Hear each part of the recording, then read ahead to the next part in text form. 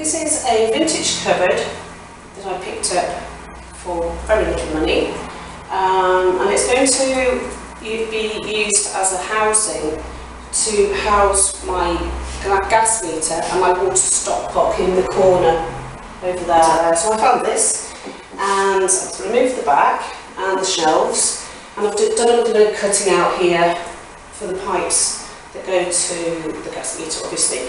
And I've also got a water pipe for if I want to have a radiator fitted, and cables for a socket. So this cost me I think it was about £40, and so it's going to be a lot cheaper than making one, a lot easier, and it's going to look original. It's going to look as though it's always been there, hopefully. It did have glass panels here, and the cupboard fell over because the doors were heavy, and I opened the doors and left them open, and because it's got no back on it and no shelves, it fell forwards, and one of the glass panes smashed. But I'm quite happy about that. I wasn't happy about it at the time, but I'm happy that it happened because I wasn't happy about having glass in the doors, especially low height. This is going to be on the floor. It would always have been vulnerable to being smashed, not twice and being smashed. So it's better that it happens now before I've actually renovated the cupboard. And also it's going to mean that I can put some fabric into these panels, into these holes, and to match the fabric that I'm going to use, that I will use, I haven't bought it yet, don't know what I'm going to use, for the cupboards in my kitchen unit over there, to make it a little bit more harmonised.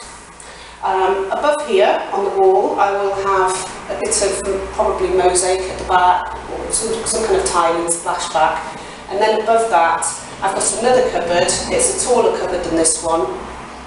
It's going to be fitted to the wall above it, so in the end it's going to be quite a high unit. I think the tall cupboard, the cupboard above, I didn't pay for, somebody gave it to me, so it's going to end up really, really cheap. Hopefully it's going to look really good. And I'm utilising the height of this kitchen. It's got really tall ceilings. I'm not utilising, I've not focused on the circumference of the room, which is what you normally do when you have a fitted kitchen, but then you end up with lots of worktop running around the circumference of the room, but then you're limited with the height that you can use, because you can't, especially in corners, if you've got a fitted kitchen going around the corner, you'll find that you can't use that corner, the height, the space, and often you can't even really utilise the cupboards, low down cupboard space either. So that corner will end up being wasted, so all that space will be wasted. So you end up wasting a lot of height space in a kitchen when you have a fitted kitchen. So I'm not going to have a fitted, it's not going to have a run all the way around, so I'm going to be able to go right up to my corners and stand in front of the wall, the corner, and I'm going to be able to reach up and reach right down and get right into the corners, so it's going to utilise the height really well, and emphasise the height as well. It's going to make the room seem taller. I had to cut a bit more of the cupboard away to make it fit around the pipes and the gas meter. I ended up securing the cabinet to the wall, gluing it all around so that it's very solid. I did try painting the cabinet with some orange paint, but it ended up more like tinted varnish, so I gave up on that, sanded it down and painted it beige.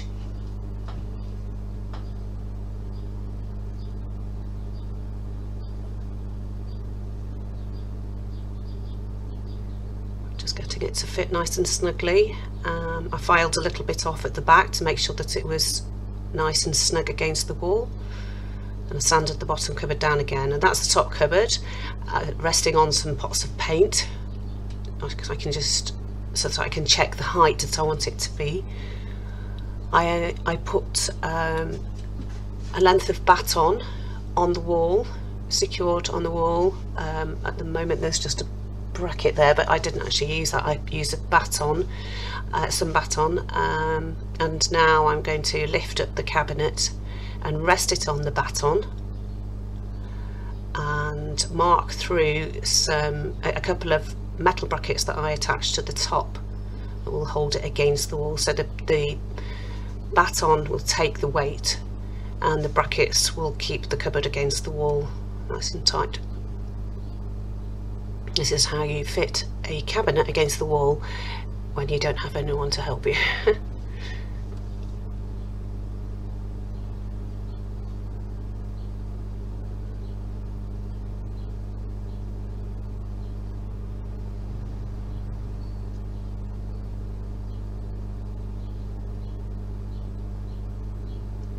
You take the cupboard off the wall and drill where you've marked and put some plugs in and put the cabinet back up again and put screws in and tighten it against the wall.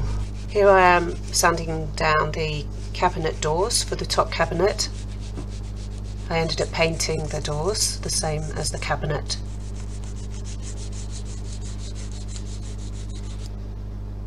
I plastic wrapped the shelves with oak look plastic.